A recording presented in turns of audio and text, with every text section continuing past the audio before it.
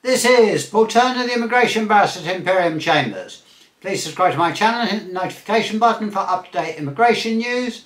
And if you have an immigration problem, please get in touch with me.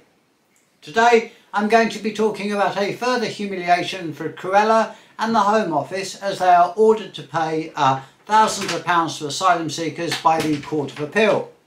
The Court of Appeal ordered that thousands of pounds be paid in backdated payments to asylum seekers who had made trafficking claims during the first lockdown in 2020.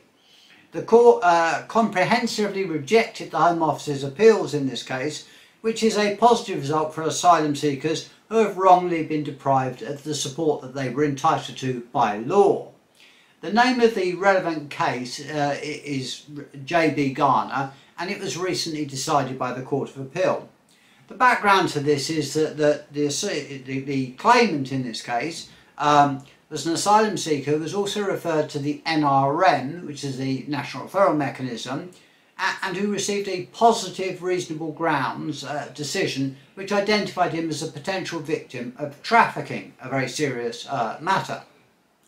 He applied for asylum support, as entitled to, in March 2020 and was granted temporary accommodation and £35 a week in subsistence payments, not exactly a huge sum.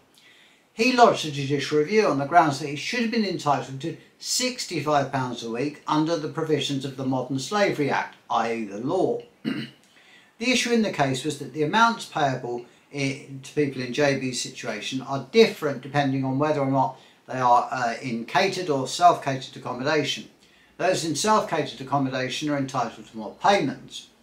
COVID obviously meant that more people were placed in catered hotels than normal. These people saw their